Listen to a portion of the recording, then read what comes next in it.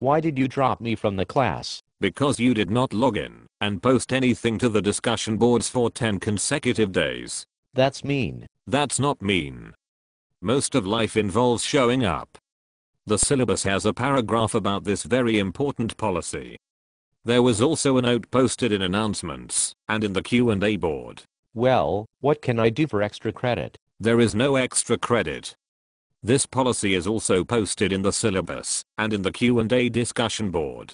But how am I going to pass the class without extra credit? If you do the work assigned in the class on time, you'll likely pass the class. But what if something comes up? Something will always come up.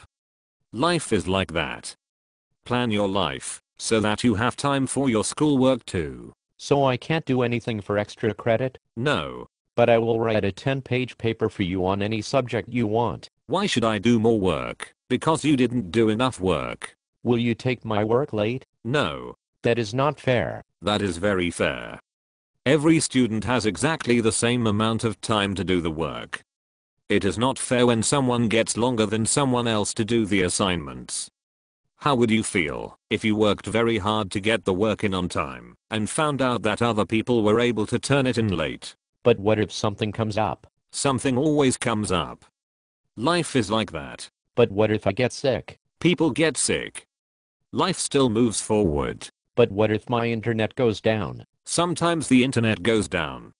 You should plan to turn your work in early so that you're not stuck at the last minute.